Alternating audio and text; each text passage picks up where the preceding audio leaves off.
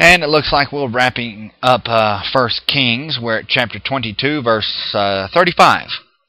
And the battle increased that day, and the king was stayed up in his chariot against the Syrians, and died at evening. And the blood ran out of the wound into the midst of the chariot. Notes.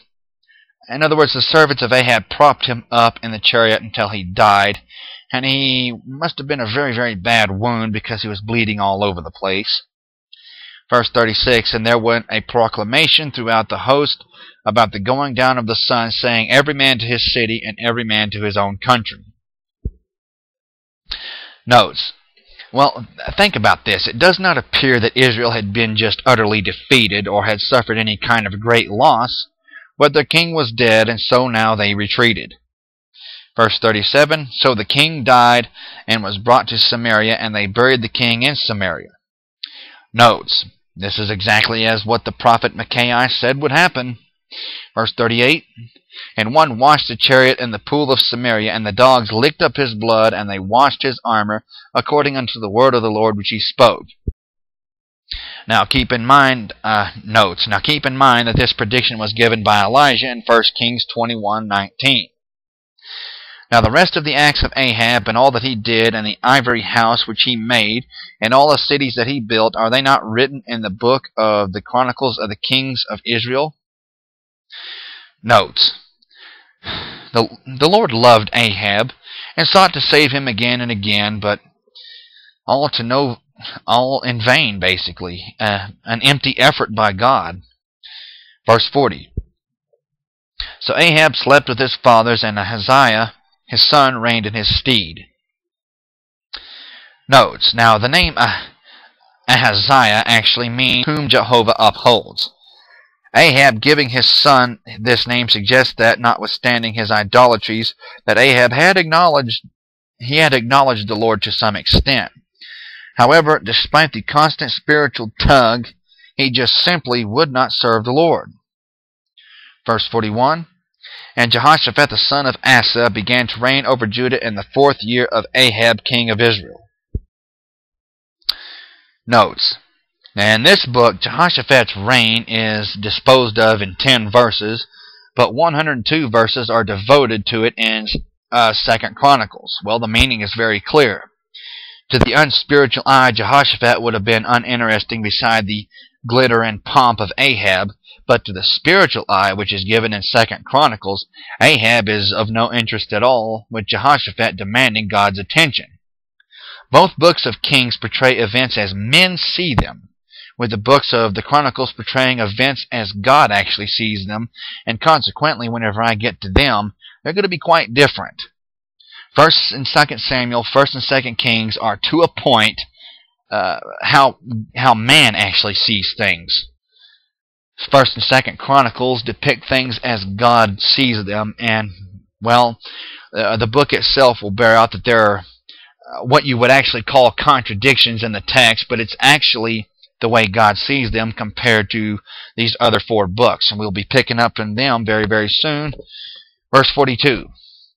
Jehoshaphat was 35 years old when he began to reign, and he reigned 25 years in Jerusalem, and his mother's name was Azubah, the daughter of Shilhi. And he walked in all the ways of Asa his father. He turned not aside from it, doing that which was right in the eyes of the Lord.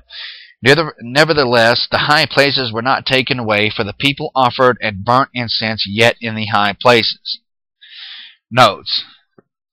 There was to be only one high place for sacrifice, and that was to be at the high place known as the Temple in Jerusalem. So it seems that the Holy Spirit was displeased with Jehoshaphat's action in not taking away the high places, but you got to admit that he did a pretty good job once we read about it. Verse 44, and Jehoshaphat made peace with the king of Israel. Notes.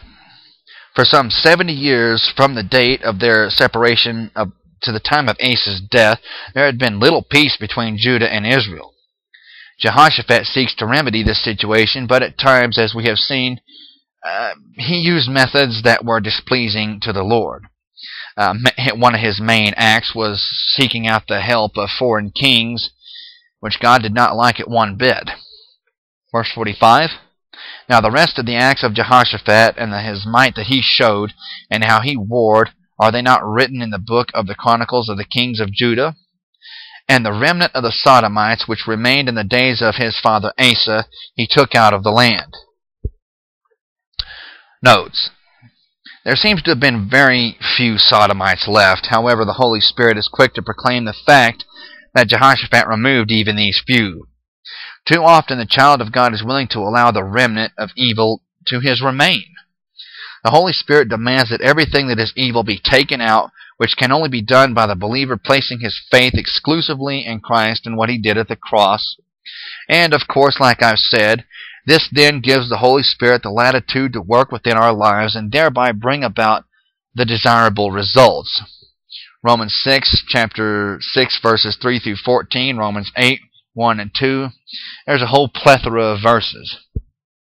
Verse 47, there was no king in Edom. A deputy was king. Jehoshaphat made ships of Tarshish to go to Ophir for gold, but they went not, for the ships were broken at Ezion-Geber. Notes: verse 47 implies that this particular officer was appointed to be king of Judah. In other words, Judah controlled parts of Edom, probably the whole thing. Verse 49, then said Ahaziah, the son of Ahab, unto Jehoshaphat, let my servants go with your servants in the ships. But Jehoshaphat would not. Notes: Jehoshaphat formed an alliance with Ahab's son Ahaziah. However, the Lord was not pleased with this alliance and thereby destroyed the ships. Jehoshaphat would not permit Ahaziah to join him after that. He got the message. We're going to read about that in the books of Chronicles. Verse 50, and Jehoshaphat slept with his fathers and was buried with his fathers in the city of David his father, and Jehoram his son reigned in his stead. Notes: all of this is important regarding the kings of Judah because they were in the lineage of David, from which would come Christ, of course. Verse 51, Ahaziah the son of Ahab began to reign over Israel in Samaria the 17th year of Jehoshaphat king of Judah, and reigned 2 years over Israel. And he did evil in the sight of the Lord, and walked in the way of his father, and in the way of his mother, and in the way of Jeroboam the son of Nebat, who made Israel to sin. For he served Baal and worshipped him, and provoked the anger of the Lord God of Israel, according to all that his father had done. Notes: well, this was at least one of the reasons, the primary reason, that the Lord was so sorely displeased with Jehoshaphat forming an alliance with Ahaziah. It ticked him off pretty good, and now we will begin in 1 Chronicles, picking right up. Thank you, and God bless.